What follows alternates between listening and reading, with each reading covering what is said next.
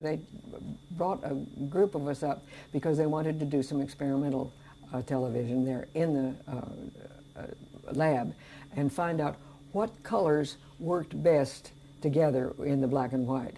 And they tried all sorts of makeup arrangements, like the very definite Chinese opera with a lot of black and a lot of white right next, so very contrasting colors and so on.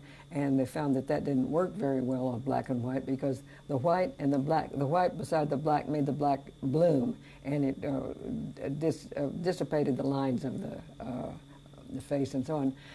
And so we were doing all of that kind of experiment, and we learned what they learned from these experiments, what colors worked best together, and those that were the least contrast were probably the best. And sometimes, though, there would be contrast that would change the color completely. For instance, on World Turns once, I was wearing a pink dress, and I forget what the color was with it, but the color that was with it changed the pink to blue.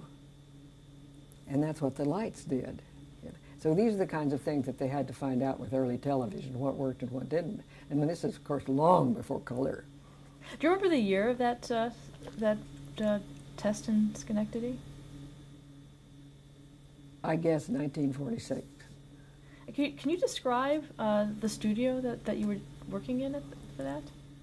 It was like the studio now. There were cameras and lights and booms and a lot of snaky cords all over. It's the same as it is now. It's a good deal different, of course, now from the technical point of view, but from the actor's point of view, it's the same thing. What was the story that you were performing? It was a fairy tale, and the story was less important than what we were trying to find out, so I forgot. I don't know that I ever remembered I was the fairy princess, and I think we found out some things about each other, but the story was not terribly important.